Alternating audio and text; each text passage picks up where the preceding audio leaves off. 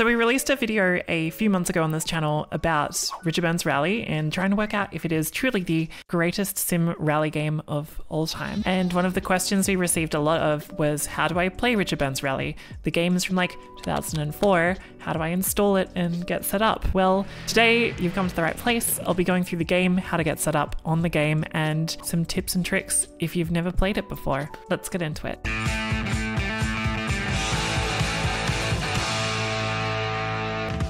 So if you're new to it, Richard Burns Rally is the rally sim of rally sim games. This game was released in 2004 by Warthog Games, and while it wasn't received like overwhelmingly positive at the time, it's grown a cult following over how deep the physics model is and the amount of different rally elements that are simulated within the game. So much so that the game is actually played religiously today, and when it comes to hardcore multiplayer rally sim racing, this is the sim to play.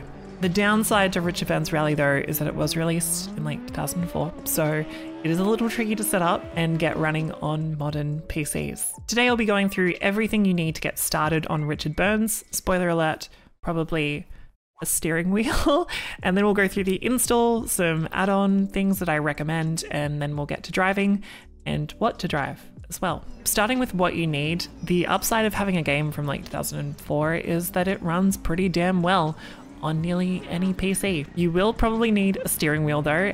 You can run this on like a controller or on keyboard, but I highly recommend getting some sort of wheel with force feedback. And there's also fairly good implementation of the clutch in this game as well, so if you do have it, I recommend having a pedal set with all 3 pedals. You'll also need a PC as well. You could totally grab your PlayStation 2 and Xbox if you have like a copy of the game on those consoles, but to get all the mods and enhancements in online rally, you will be needing to use a computer. So with your PC, it needs to be a computer and it needs to have 100 gigabytes of hard drive space. Why? Well, turns out there is a lot of user-created stages over the last like 2 decades that have been made, so the install is like ridiculously huge. You can install Richard Burns Rally without the user-made stages if you don't have the space, but I would recommend getting all of them. It does get kind of difficult if you're doing online rallies because you may have some stages but not others, so just get all of them. That's what I recommend.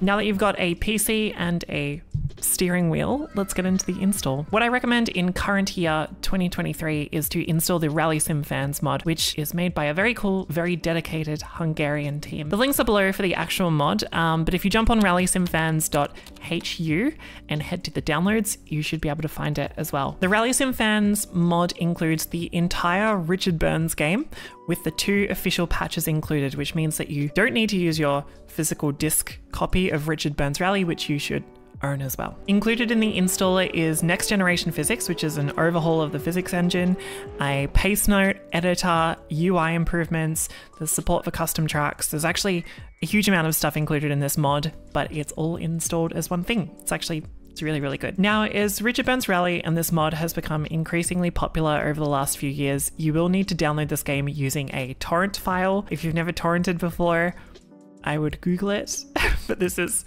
totally fine. And you can find some information on the torrenting process on the Rally Sim Fans website as well. Alongside that more in-depth guide that I recommend watching, we'll start by downloading a torrent file for all the installer files, and then we'll download the Rally Sim Fans installer app directly from the website as well. Once they're both downloaded, which will take a hot minute, start the installer app, and then you'll select where you want to install the game. In this case, I have a folder directly on my D drive for the game, and you'll also want to select where you've saved all the torrent files that you downloaded as well. Then you select full installation and you'll be able to deselect any options that you don't need. The ones that jump out for me is support for VR. Most of us won't be using it, so you don't need it unless you do, in which case select it. You'll also get to choose from a ludicrously long list of stages. It's like almost 400 or over 400 stages or something. It's great. It's overwhelming. I would download all of them, but you can select individual ones as well if you'd like. You then get another screen to select some options, then a confirmation screen, and then we can install. This will take a hot minute as well, and then you are all installed and good to go. So once you are installed, you'll want to open up the Rally Sim Fans launcher. Now, the first thing I recommend doing is creating an account on the Rally Sim Fans website and logging into it on the launcher. This will get you able to do multiplayer skids in the online rallies, which is kind of the most fun part, I think. And then go to the screen and graphics and set up your resolution and things. Then head to cockpit and dashboard. You can set up if you want freedom units or normal units. You can also set up your FOV and dashes. I'm running 0.9 as my FOV for my single screen that is jammed right up against my wheelbase.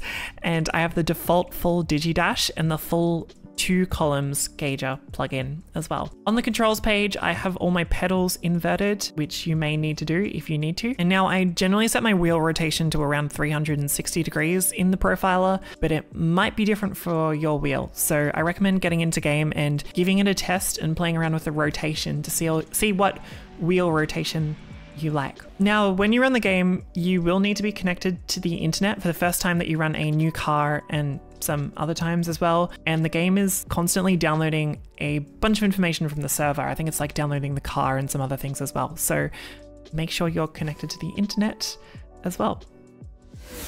Now, one of the cool things with a modded version of Richard Burns Rally is that we can edit pace notes to be whatever we want. And if you jump in game and open the pace note editor, you can completely rearrange, change, or rewrite the pace notes for whatever stage you'd like. It's a pretty in-depth process, and if you're into that sort of level of simulation, this is a heap of fun. You can even do like a full recce of a stage and make your own pace notes. What I recommend for the vast majority of us though is grabbing a pace note pack, as the default pace notes are like not so good. They kind of say like slight left and easy right, which is like, I don't think very useful. Janne Lahanen's pace note pack is amazing, and you can download it in Finnish or English, as well as selecting if you want numbers for corner tightness and if you want like the direction or the radius first. Highly recommend it. I totally forgot, but I actually use a different pack on top of this. It's like Lupus pace notes pack. It's really good. I've put a link for this down below as well. There's more information on their website, but that's what I recommend. Once you're in Richard Burns Rally and set up, you can start practicing. I normally do a few time trial stages to really get my head switched on every time I play the game before I jump into online rally mode and see how I stack up. Getting used to Richard Burns Rally is often a bit tricky if you're jumping over from like dirt or WRC. The cars generally are a bit more slippery and they want to go sideways quite quickly. They break traction faster. You'll also have to manage 3 pedals as well, and actually do things like pop the clutch in when the car is spinning out so you don't have to restart the engine.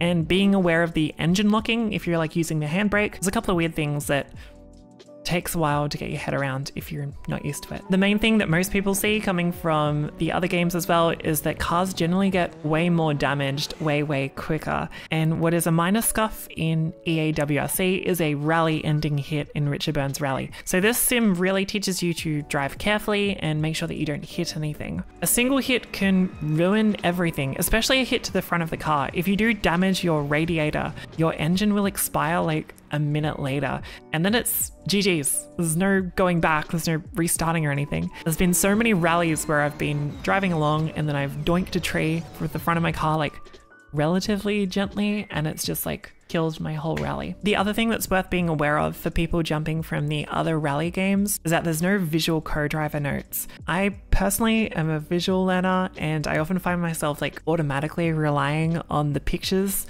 of what corners are coming up and subconsciously tuning out the audio. In Richard Burns, you do not have that luxury. I found turning off the visual markers in EA WRC is way better for me to cross over between games. It forces me to constantly listen to the co-driver and stops me from messing up calls when I'm jumping between the games as well.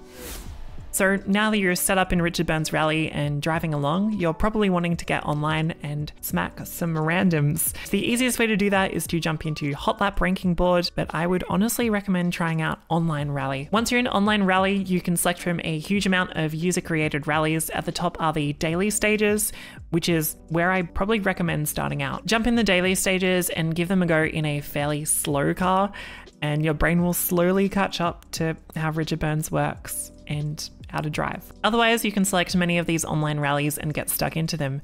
The main one that a lot of content creators have been doing over the last 2 years, myself included, is a championship called Sim Rally Masters. You can find this on the championship page of Rally Sim fans. Once entered, you can compete in the rallies from the online rally section in-game. There have been 6 rallies so far in 2023, and there is still 1 to go apparently before the end of the year. These rallies are stupidly long and feature really well thought out stage selections.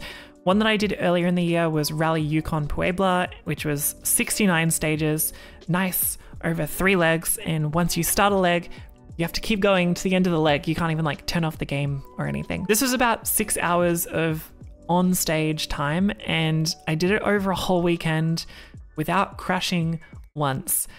It's one of the coolest things I've honestly done in sim racing. I felt such a big sense of accomplishment at the end of it. I ended up coming 36th in my trusty VW Golf. I was only an hour off the lead. It was great. I loved it. I'd highly recommend giving this championship a go and some other similar ones once you're up and running.